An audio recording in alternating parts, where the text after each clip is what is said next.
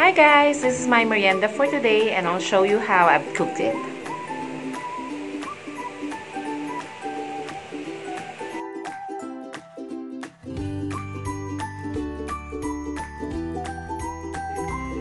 Welcome to my kitchen! The first thing I will do is boil water and cook the spaghetti noodles.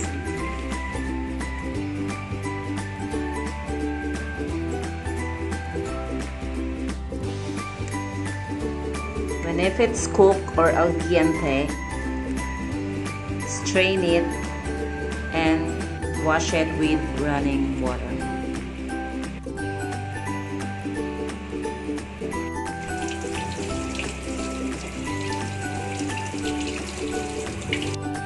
After cooking the spaghetti noodles, I will now prepare the spaghetti sauce.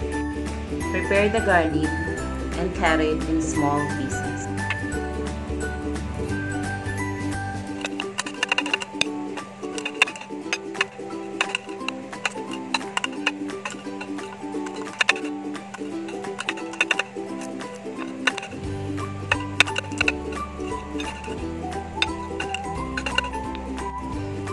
Prepare the onions and cut it in small pieces too.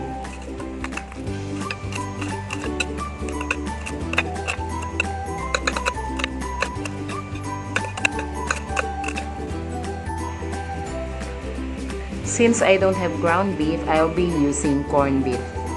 Now I will prepare and cut the hot dog diagonally.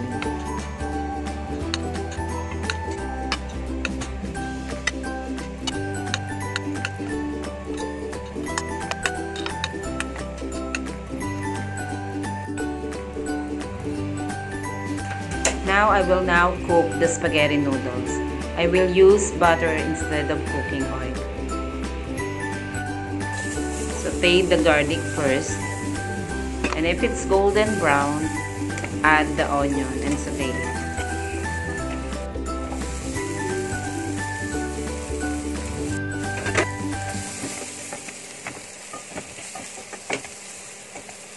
This time, I will add the corned beef. Saute it with garlic and onion, and if it's cooked, add the hot dogs. Saute it and add cheesy spread pimienta.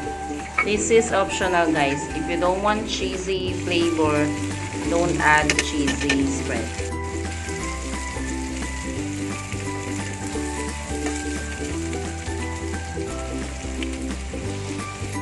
Since I ran out of cream, I will use evaporated filled milk. Once again guys, this is optional. Add salt and pepper to taste.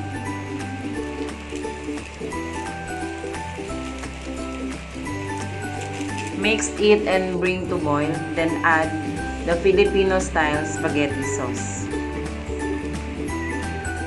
Mix all the ingredients and bring to boil. Then it is ready to serve.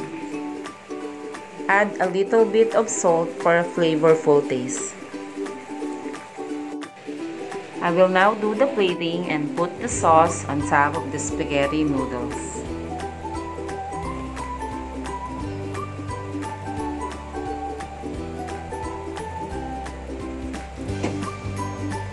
Since I am a cheese lover, aside from the cheesy spread that I put when I was cooking the sauce, I will now top the spaghetti with grated cheese.